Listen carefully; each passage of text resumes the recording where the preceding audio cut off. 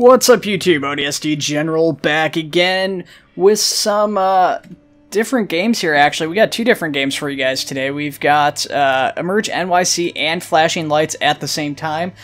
We are going to be doing a versus series. Now I've done a couple of these in the past, about 2 years ago, so it's been quite some time since I've done one of these.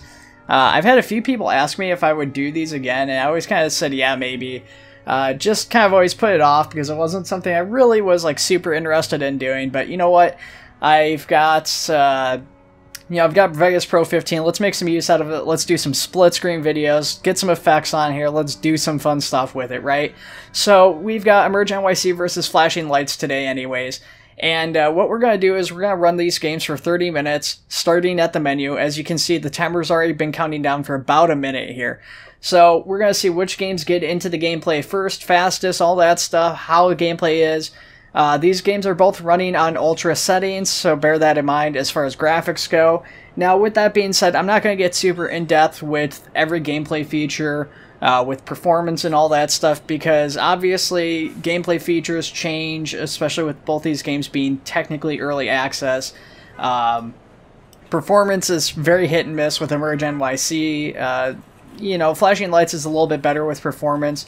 Now, with that being said, they both ran pretty smooth for me, but I do have a higher-end computer than the average person, so that's also something to keep in mind while watching these videos. So if you're seeing these videos, just bear in mind your computer strength versus my computer. I'm not going to have my specs up, but I might put like the recommended specs for each game down below in the like a little description section or something in the video here. I'm not really sure if I want to do that yet or not. Probably put them in there and see how it looks. At any rate, we get into EmergeNYC technically second, but we're actually kind of jumping into gameplay a little bit sooner. With Flashing Lights, we gotta pick our vehicle and everything like that. Technically, you can just go out to the garage and hop in whatever vehicle's automatically spawned in, but you don't usually want to do that. So we've already got our first call on Flashing Lights. We already had forced to call an EmergeNYC, and this is one of the larger calls, if not one of the largest fires, I think, in the city. That basically just said the same thing twice in a row for EmergeNYC. Anyways, so as far as EmergeNYC goes, we have a very large call. It's going to take a while for us to knock down this fire, so this fire is going to pretty much take up the whole entire time, whereas you know, we've got Flashing Lights. Flashing Lights tends to have smaller scale calls, very quick and easy stuff that you don't really feel like you're obligated to stay in there and play out for like super long sessions, whereas there's kind of a commitment to playing EmergeNYC. You can get smaller calls in EmergeNYC, but it feels like every time you play, there's a lot more to getting out there. It takes longer to traverse the cities. It takes longer to get your trucks and stuff running, and because it is a more realistic and immersive experience, generally speaking, you know, it's a little bit more work to actually like get stuff fixed and get into various situations. So a fire takes a lot more work to knock out an EmergeNYC than Flashing Lights, in my opinion. Now, you can see we're still trying to get set up so we can actually do something in EmergeNYC, whereas Flashing Lights, we've already been playing, driving ourselves for a little bit. Now, I could have chosen to drive in EmergeNYC, but I wanted to call the trucks over to me since we need a couple of different trucks to handle a fire like this, where we need a actual truck company to be able to access the roof and cut open these shutter doors. And then we need the engine company to actually supply water. So I've got a little bit of driving. You can see a little bit of first person here for EmergeNYC, where I'm hopping in to move the truck into position to get hooked up and everything. So getting on scene with our first call in EmergeNYC, or not EmergeNYC, Flashing Lights. It's really tough hopping between the two of them, a lot tougher than I remember it being. Anyways, Flashing Lights first call here. We're on scene for a car crash. We've got a motor vehicle accident, and we're getting our first victim out, or I should say our only victim, so we've got to go check him, kind of keep an eye on this guy, and do a quick kind of medical-oriented call. Now, that's one thing that EmergeNYC doesn't really have, is it doesn't really have the other factions really set up yet. There's a little bit of medical stuff, or at least there was in the past. I don't know if that's been reintegrated yet. I just saw when I went to record this today that Manhattan had been re-added in, which it hadn't been in for a long time. However, Flashing Lights does. Flashing Lights has medical, it has police, and they're pretty well integrated. In fact, I would argue that they might even be more interesting than the fire department as the fire department currently stands. With that being said, they're all pretty fun. They're all pretty well balanced as far as actual stuff goes. When I say stuff, I mean gameplay elements, to clarify that. So, just kind of more maneuvering here, trying to find a truck that never dispatched an EmergeNYC, so we're going back up to aerial view. In the meantime, we've just finished our first call over on the flashing light side of things here, and we're just kind of sitting there waiting for a second, looking around, just kind of looking at traffic, looking at our truck, not really sure what I was doing at the time or what was going through my mind. But we're going to go ahead and return our stuff there, get in the truck, and get ready to leave. Meanwhile, I've hopped into the truck. I did set the truck to auto-leave. The station I managed to hop in. Unfortunately, I almost crashed as a result because the AI was trying to drive, and I kind of hijacked the truck from the AI, deciding to drive myself. They do a lot of crashing in both of these guys, so forgive me for that. There's a lot of poor driving, especially in flashing lights. I was driving around much faster than I typically do during the course of a normal episode, just because I had this 30-minute time in mind when I was doing this. Oh man, look at that coming up on EmergeNYC here, coming up on that fire, all that black smoke billowing off the building. It looks so cool. You can see the frames are kind of chugging there, at least they are in my my video playback, but you do see that in flashing lights a little bit too as I travel around. You get little loading spurts here and there, so you see it kind of suffers as a result, but typically not too badly. Like I said, both games actually running surprisingly smooth. Not so much a surprise, I suppose, for flashing lights, but definitely for EmergeNYC. It's always kind of a pleasant surprise when you get in there and the game is actually running decently. You know, I can bear a lot of the other bugs, but the gameplay performance has always been a giant pet peeve of mine when it comes to EmergeNYC. And once again, for me at least today here, it was enjoyable. It wasn't really an issue, so I was very happy with that. So we're still trying to get set up on the EmergeNYC call here. We're still trying to get our truck company just got there on scene. Obviously, we had to drive that, and we've got to get a water supply and all that other stuff going here. I accidentally hooked it up to the wrong outlet from the engine to the truck, and it's not pumping water. Kind of takes me a second to figure out why. So I'm kind of looking around trying to figure that out right now. You can see it's like, oh, nope, that's definitely plugged in. So I go around, and I knew there was one on the back, so we just hooked it up on the back. Line's now charged, so now we're supplying water over to our truck company. So we're going to go ahead and hop up on the ladder, kind of show off the ladder, just spray some water up on the roof. It's not really a point because there isn't really any holes or ways to access the roof from up here. But just in case the roof collapses or if I knock it down from the inside somehow, there's a chance water's going to go in and kind of help me out a little bit that way. So, let's see, we're just kind of controlling that from up there. Meanwhile, we're actually fighting a fire on the flashing light side of things too, so you guys get a little bit of a better idea what the firefighting mechanics for each game looks like. Obviously, a much more realistic affair when it comes to EmergeNYC, when it comes to fighting fires. You don't have a radial dial that counts down to the fire being extinguished or anything like that. Which is nice. I definitely appreciate the more realistic aspect of it. Although, once again, you know, there's nothing wrong with flashing lights approach. It's a more casual approach. It's especially great if you've got younger kids or something. It makes it a little bit easier for them to approach that sort of game, and it makes it a little bit more clear and obvious that you're actually having an effect on the fire. EmergeNYC used to have steam and stuff that would come up from the fires to let you know that you were actually extinguishing them, and those have been disabled because of performance, so it's kind of hard to tell sometimes if you're actually having an effect on the fire or not. But, you know, that's one of those things. I would rather not know if I'm getting the fire put out or not than have a huge stack in performance. So it's kind of a crappy trade-off that you have to make, but, you know, it's a necessary one for sure. So we're still kind of doing setup here. We haven't gotten to actually any real proper firefighting in EmergeNYC here. Meanwhile, we've gone and done a couple calls already on flashing lights. Trying to switch out. I went to switch careers and wasn't paying too much attention. Went into the vehicle selection as opposed to the career selection. So we're going to go ahead and swap over. So you can see here kind of showing off the fact that there is multiple police factions, stuff like that. I would have tried to show that off for EmergeNYC, but we, like I said, one had a large call, and two, there isn't really much in the way of other faction stuff. There's a little bit of medical, but I don't know if there's any calls that actually utilize medical anymore at this point. I think there's a couple calls that have like injured people from like inside the fires and stuff, but I don't know that you can actually do anything to assist them as medical. So nothing to really show off or worth showing off in there. So we're done with our first 10 minutes of these 30-minute showcase for each of these mods. So we've already finished up firefighting. We're moving on to police with flashing lights. Showing off a second faction. Still just barely now, after 10 minutes, getting into our first call on EmergeNYC. Our first and only call on EmergeNYC. Just barely getting involved with it. So you can definitely see what I was talking about earlier, where when you get into a game like EmergeNYC, it's much more of a commitment just to even get set up, get going on a basic call to breach into a building.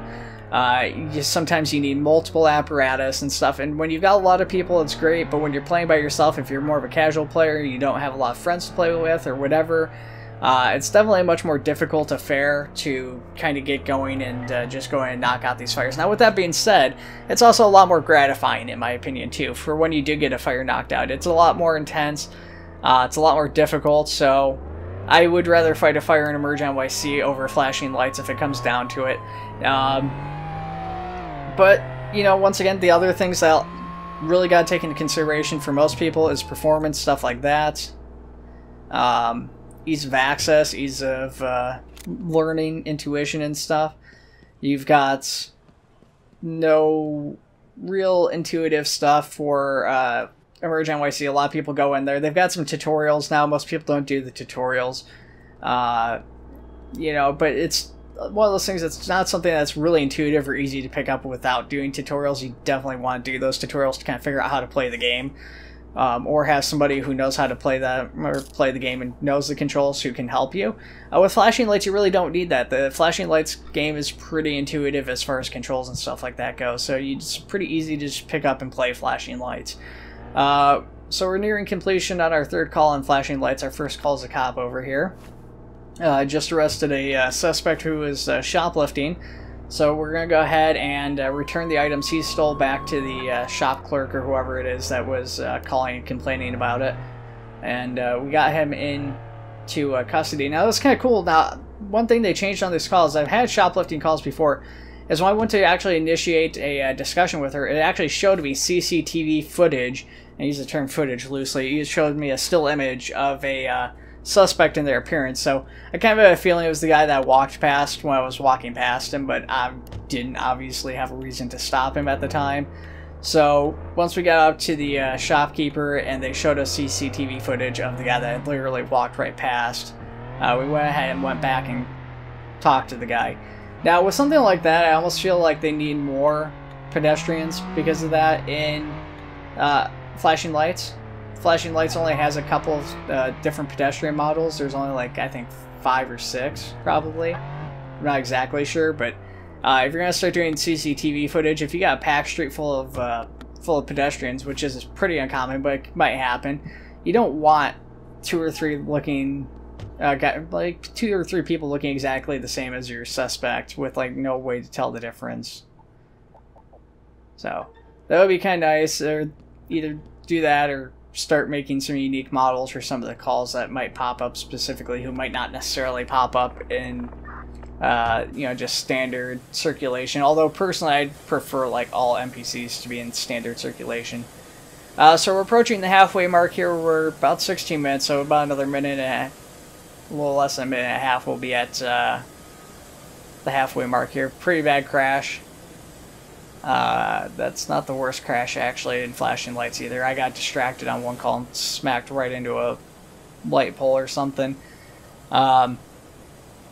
With that being said, I did say there was a lot of crashes coming up, especially in flashing lights. So most of the crashing and stuff should be, well, I was going to say it should be done for EmergeNYC, but there's going to be a little bit of a different kind of crashing here with EmergeNYC, which you guys will see closer to the end of that call. So the fire getting knocked out pretty well. Basically, it's just kind of, you know, just same thing over and over for a long period of time with EmergeNYC. You're just sitting there with water on the fire and stuff, just knocking it out. Definitely more challenging, though, when it comes to EmergeNYC. I'm actually starting to get back to the point where I actually like EmergeNYC again. Still think it needs a lot of work.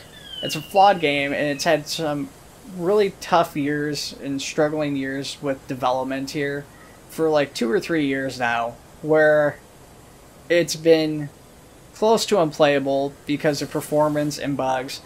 And for whatever reason, over the last several months, 4 or 5 months since coronavirus really started, maybe I noticed it, and a couple other people have commented on it to me, performance has vastly improved. You know, so that's a huge thing. Obviously, there's still bugs and stuff like that, but they're working on getting those nailed out.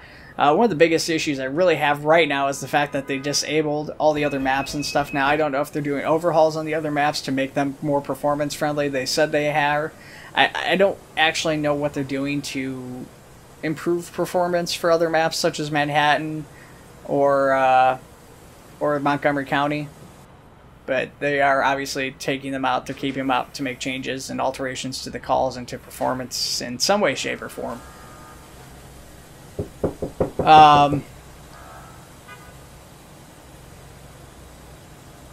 Alright, sorry about that, guys. I got pulled away for a minute there, so kind of left off in the middle of this.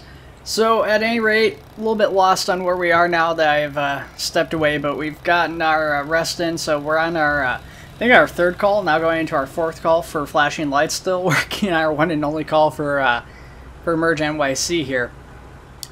Now, obviously, these games have evolved into very different beasts, so I will definitely say that. Now, at this time, it's probably more appropriate to do Into the Flames versus Flashing Lights, because Flashing Lights, despite supposed to have a police department medical area, that's terribly phrased, I'm sorry guys, just brain completely died now, I'm like super distracted and unfocused. EmergeNYC is supposed to have both medical and police on top of the currently existing fire department.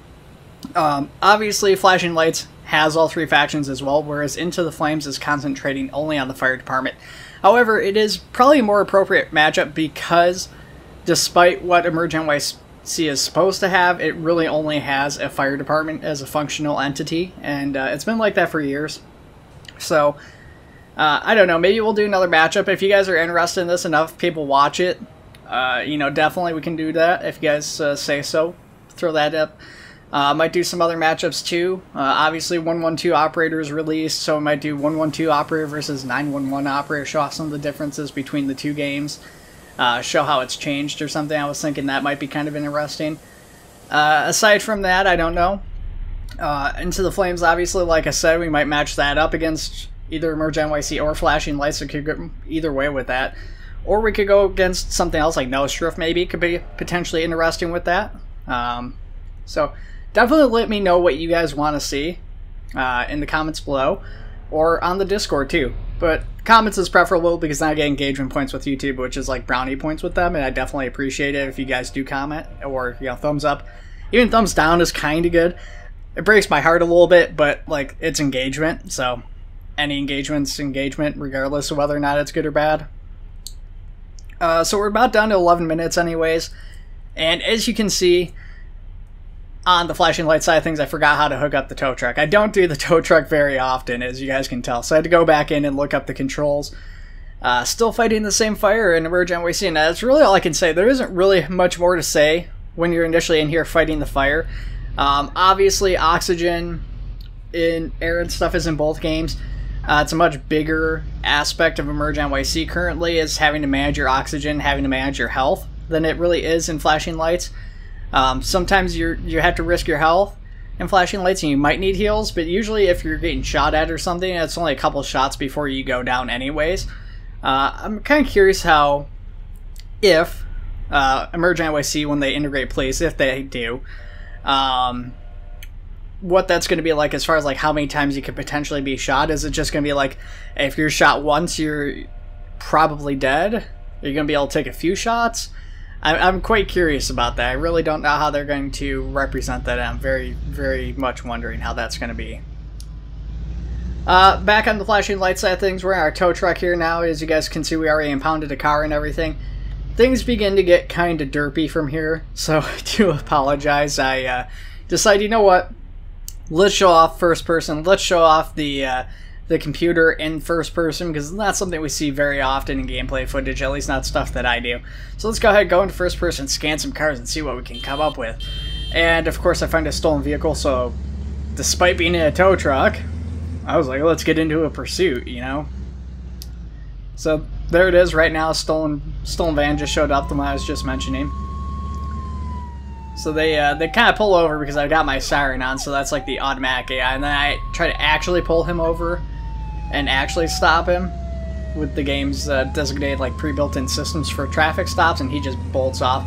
You can tell he's much faster than me in this tow truck. Tow truck's not very fast as it is. It's a pretty heavy vehicle, so maybe if I got to this van it would be fine. Then the game tried to throw me for a little bit of a loop. So I made a pretty big mistake there. I went to shut off my computer, and I ended up losing control of the truck, and I didn't have enough torque to get back up this hill and continue the pursuit. So kind of trying to like drive backwards to get back up onto the road so we can spin around, try to continue the pursuit. One of the big downsides to flashing lights versus say something like GTA 5 LSPDFR is that the vehicles disappear pretty quick once they're out of view. So it can be pretty tough to track a vehicle down for a pursuit like this if you lose sight of them. They're pretty much gone. Now I did see a van coming on, you guys can see it right now, that's kind of erratic and driving all over the road, so I decided to spin around and try to pursue him. And didn't really go super great. Once again, it's a tow truck, not a pursuit car, so wasn't able to really spin around and build up enough speed to catch back up with the van that was driving erratically. I don't know if that was the same van we were pursuing initially, or if he just happened to freak out because he was passing by me while I had my sirens on. He was trying to pull over and didn't know what to do. So, you know, just driving along, don't see him. A little bit of a loading spike caused me to crash there. So, see that van, so I decided to pull up my my computer here and scan his plates. And that is not the same van. It's a completely different van. So we lost our suspect, unfortunately. And, yeah. Anyways, we're down to about 7.5 minutes, a little over 7.5 minutes. I could say exactly the time. You guys can see the exact time. So I don't even need to be general. I can be the exact time. You guys will know exactly. Or even if I don't say the time, you guys will know exactly how much time. So I don't know why I am. That's typically what I do, though. When there's not a timer or something, I'm saying we've roughly got this much time left in the video. No need for it. At any rate, guys, you can once again see one of the issues with EmergeNYC over there on the other screen. Just hands full of tools and stuff. You know, we've got to get up on the roof. We've basically extinguished the fire on the inside of this warehouse. However, we need to get up and we need to get the stuff that's inside the ceiling extinguished, which means we need to cut open the ceiling or break open the ceiling, or cut open the roof or whatever to be able to access that fire to extinguish it. So, you know, I'm grabbing a pike pole, I'm grabbing a hook, we've got a K-12 to cut open the roof. I feel like they've definitely changed how the roof is cut, but I feel like they changed it a little bit more recently. So I tried getting inside to see if there was any possible way for me to like reach either the pike pole or the hook up to the ceiling, but it's a raised ceiling, so it's probably like a 2-story tall ceiling. Trying to extend it out and get it up to that to see if we could just break it from the inside and access the flames from the ground level. Unfortunately, it wasn't really proving viable, so we had to go up and we had to get a ladder out to get up onto the roof to access that and cut that open. Over on the flashing light side of things, despite the fact that we've only got 6 minutes left, we've switched over to medical, and we're playing as medical here. And, yeah. Just waiting.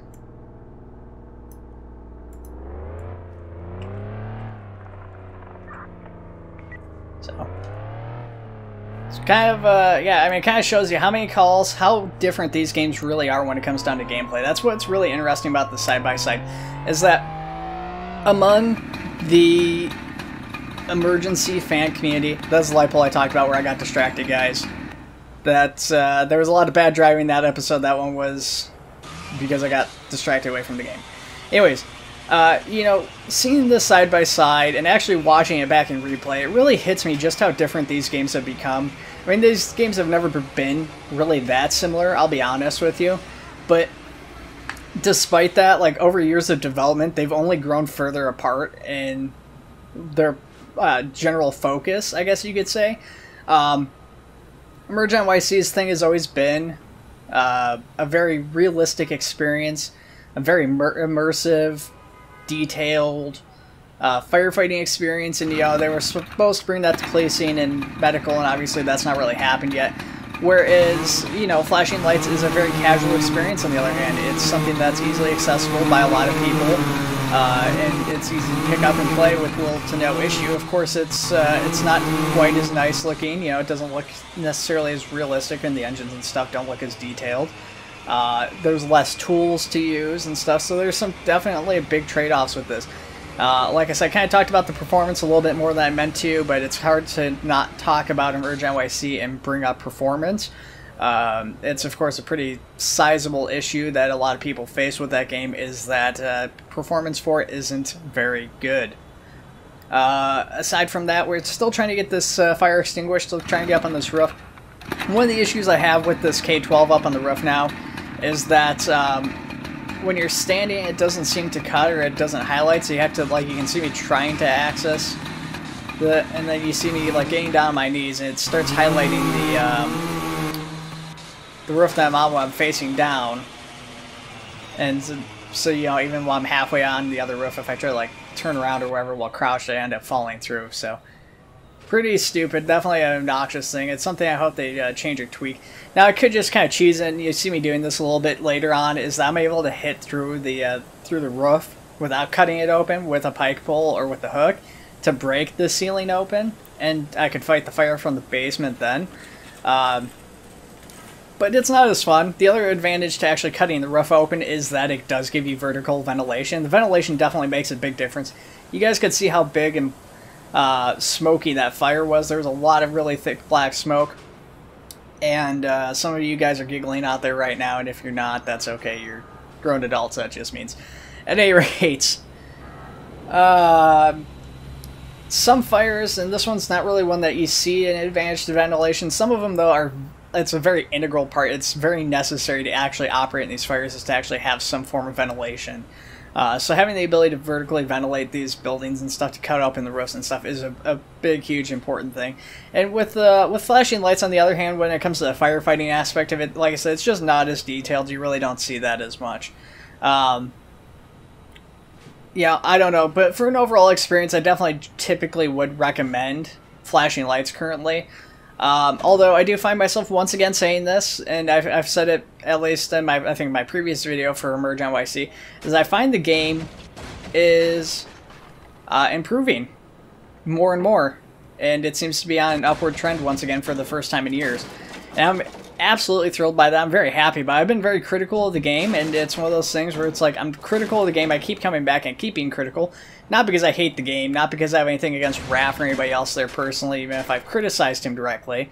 It's because I love the concept of EmergeNYC. I want to see it succeed, but, I need to try and hold them accountable as much as I can, being both a consumer. I bought my copy just like everybody else, and as somebody with a little bit of a platform to talk on, I'm not really a big YouTuber by any means, way, shape, or form, but I've got a little bit of a voice in the emergency community, so I try to use that where I can. That if I see a developer taking what at least I, and in this case a lot of other people with EmergeNYC, view as missteps by the development team, I'm going to try and call those out as best I can. I try to be constructive about it. Of course, it's not always easy pointing it out. The fact is I don't really have much of a game development background. I've only done some minor modding and stuff. I'm getting kind of off track, though. With that, we're winding down to our last minute here. You can see, I actually, in the course of 6 minutes, I've already done 2 emergency calls for the EMS. We're winding down to our last 45 seconds. Still on the same call. Still haven't extinguished this fire for EmergeNYC. Just now getting it extinguished. Fire is just finally knocked out. And it really, once again, does illustrate the differences in these games and the type of players it's looking to accommodate. So if you guys are looking for an immersive, detailed experience for firefighting, something that can prove to be challenging. EmergeNYC is definitely one to very strongly consider currently. Performance, like I said, has been an issue with it in the past. I'm not going to get too much into performance, though, because like I said, that's a big issue. At any rate, guys, I hope you enjoyed the video. Take it easy. I'll see you in the next one.